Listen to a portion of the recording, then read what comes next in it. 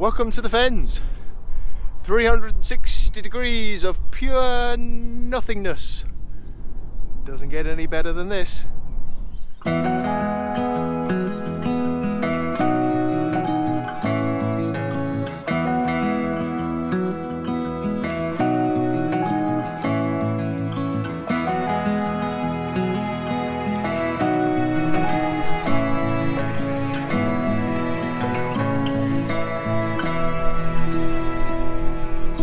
Way behind, but my heart's still burning. You're hard to find on these fields of gold. I'm staying now, 'cause my soul is sore. So just leave me out this time. Leave me out. Leave me out. Just leave me out. Just leave me out this time.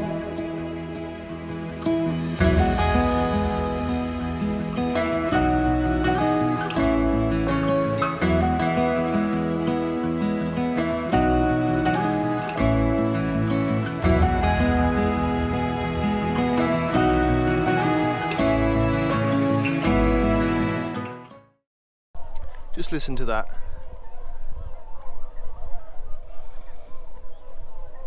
Woodpecker.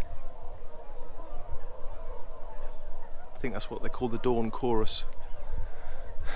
I'm at Welches Dam, which is near Manea, March in the Fens, Cambridgeshire Fens, and as you can see behind me, hopefully you can see behind me, there is an RSPB, Royal Society for the Protection of Birds, place here, and all of the washland behind which is flooded is full of wildfowl and various wild birds, and the sounds are fantastic. Got here this morning just before sunrise, and all I could hear was the birds just waking up from their roosting, the swans. It's fantastic, really nice. So yes, I'm in the Fens. By popular demand, I've come back to the Fens. Welches Dam, I came here many years ago, but not been here lately. Not sure how many compositions I'm going to get here, if I'm honest. It's a nice place. There is a nice composition over by the counter drain, or the old Bedford, which I'll show you in a sec. But yeah, so I've taken a few images first thing. I had you on the tripod, put a time lapse on, so you'll have seen that already. But the sun was rising in the background here, and there, as you can probably see behind me, there's a couple of gateposts that are obviously flooded with the washland that's coming. I think the River Delph is over that side, so that's obviously flooded, and that's brought the water in here. And I just thought it was a quite nice composition with the fence posts and then the sun rising in the background, just heading out into the nothingness, really. It looks quite nice. I haven't put a long exposure on. I thought I'd try and just keep a little bit of movement or texture on top of the water, and see how it comes out. So right, I'm going to have a wander and see what else I can find at Welches Dam.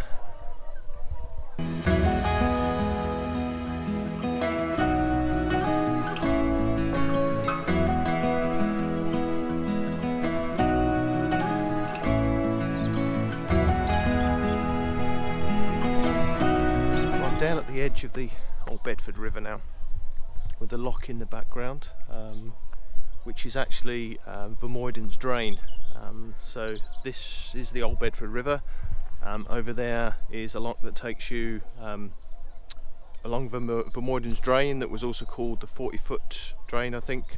And I'll have a look in a minute when I go back over to the side, but I don't think there's water in it now. But I've taken a shot of this lock gate, and as you can probably see, there's a really gorgeous old cottage over there as well, and an old boat sitting on the side. So I've taken a shot of this. I think I might take another longer shot further up along towards the bridge as well while I'm here. And I've also taken a bit of a wider shot along the river as the river meanders round, with some of the golden morning light coming on, which is quite nice.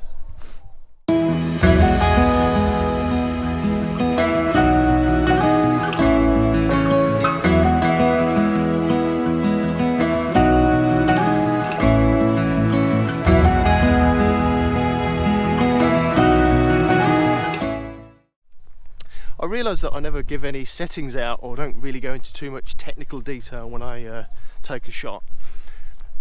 Mainly because, one, I don't feel fully qualified, I'm purely an amateur photographer, but also I think that settings are it can change because of the light. You know, I'm literally just walking, as you can see now, into an area that's bathed in light where I was coming from shade, and obviously settings will change depending on your light conditions and many other things really. So I don't give out settings because I think that people that want to come down here and shoot the landscapes that I shoot, then their settings will change on the day. So yeah, that's why. So history time. Welches Dam, named after a gentleman called Edward Welsh, who was one of the adventurers that joined with or worked for, shall we say, Cornelius Vermuyden, who, if you recall, or if you've watched one of my previous vlogs, I've explained a little bit about the history of the Fens and how Cornelius Vermuyden came over in the 17th century from Holland and seconded a load of locals to drain the Fens. This particular river here, the Old Bedford, is one of the main drains that were dug, and as I said earlier on, the lock gate is named after Cornelius Vermuyden. Sorry, not the lock gate, but the drain is named after him himself. So yeah, back to Edward Welsh, came here, and this is a tiny little hamlet. There's, I think, 3 or 4 houses, probably not even that. 11 people live here, and yeah, it's in the middle of nowhere. But this obviously area now is still important. The pumping station's still here, which still actively is used to keep the water pumping, because it's flat around here, so obviously it's not a natural flow, it has to be pumped around. So yeah, this I think actually this area also, or this hamlet, I read was there's something infamous about this, because there was a outbreak of cholera I think in the 16th century, and out of 180 people in the hamlet or the area around here, I think about 12 or 15 of them died of cholera. So must have been something in the Old Bedford water.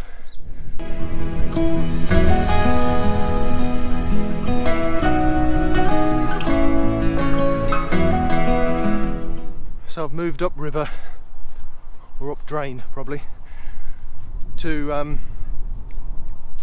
it's another pumping station, but it's there was actually a hall here built by the Fortrey family in the 17th century, and this is Fortrey Hall.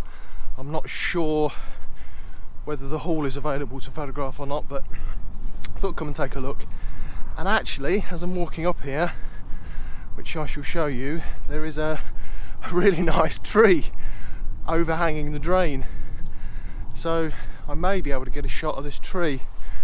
You can see in the background, see that overhanging the drain.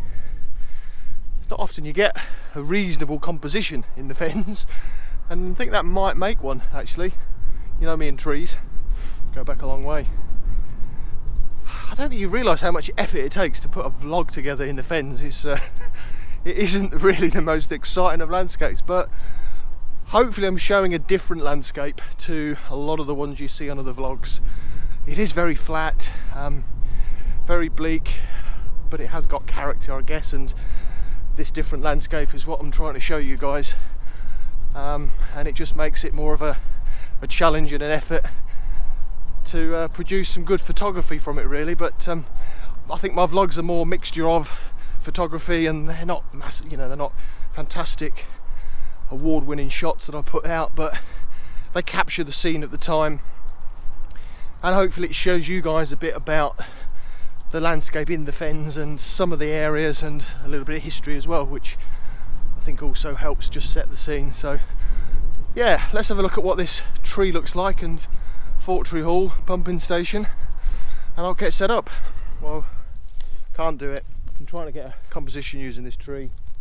There's a really nice boat there as well, but whichever way I look, whichever way I try, I just can't get a composition I'm happy with. The pumping station's okay.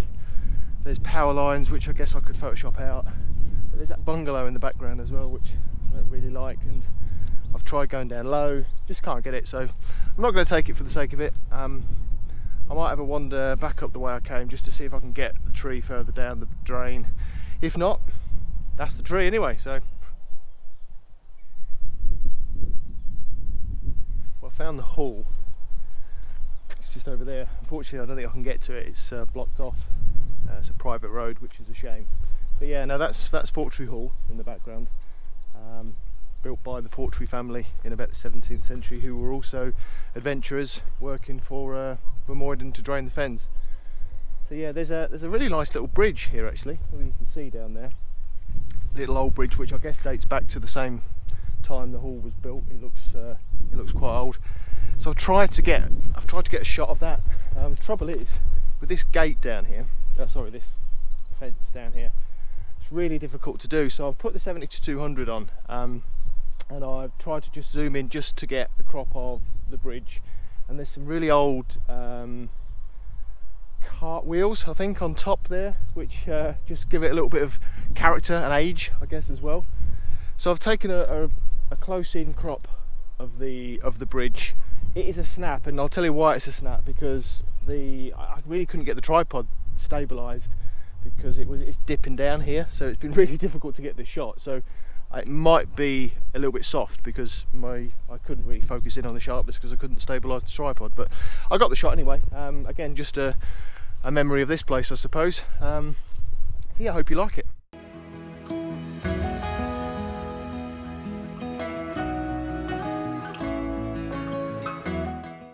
Okay, so I did get the tree.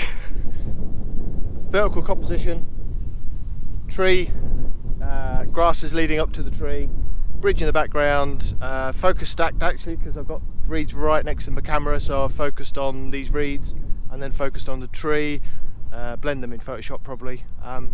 Yeah, tree at last.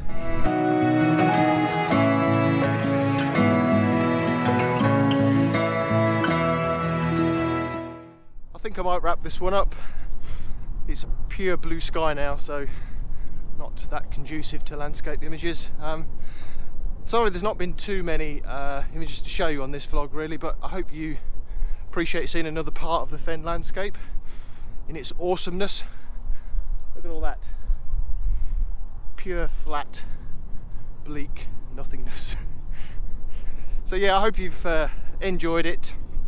I will seek out a few more places to visit in the Fens shortly. I have got a few in mind. Again, as I said it before, conditions are really key to get some nice images in the Fens. You need some mood, you need some atmosphere, you need fog and snow and things like that, which unfortunately just hasn't happened for me with the time I have to go out and shoot. So, but I'll get there. As I say, I hope you're enjoying them. I'll see you on the next one then. So if you like it, give us a like. Always appreciate that. Subscribe, be great if you could do that, and I'll see you on the next one. See you soon. Just leave me at this time.